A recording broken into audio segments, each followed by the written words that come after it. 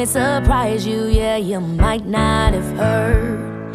There's a little something happening on November the 3rd. Everybody's posting, all political and woken, on your socials, so outspoken. That's sweet, but that tweet doesn't do enough for me. Young people like to talk that big talk. Young people are the biggest voting bloc. You can only make a change if you check that damn box. We can win by a landslide. We got power and numbers. Just show up and you're gonna be the GOAT if you actually vote. Don't just stand on the sidelines. Shoot your shot and beat the buzzer. Get off your couch, off your ass, off the fence and off your phone, and actually vote. You gotta vote. I said actually vote. You gotta vote. Actually vote. Call my grandma on my FaceTime and my friends on the phone. Does this look like 2016? You ain't staying at home.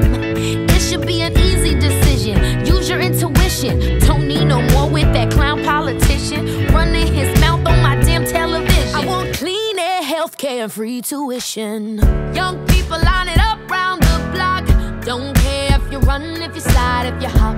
If you just take a day and get your ass off TikTok. We can win by a landslide. We got power and numbers. No cap, no, it won't be close if you actually vote. 4 years was a lifetime. I need a breath to recover. Get off your couch, off your ass, off the fence and off your phone, and actually vote. You gotta vote. I said actually vote. Don't just say that you will when you probably won't. I mean actually vote.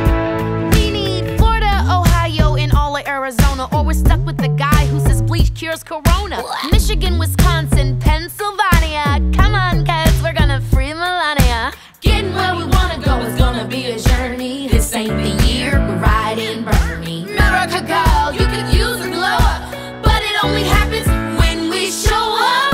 We can win by a landslide. We got power and numbers. Have you heard any part of the song we wrote? It says actually vote. GOP, we unsubscribe. Can't stand that motherfucker. Get off your couch, off your ass, off the fence and off your phone, and actually vote. You gotta vote. I said actually vote.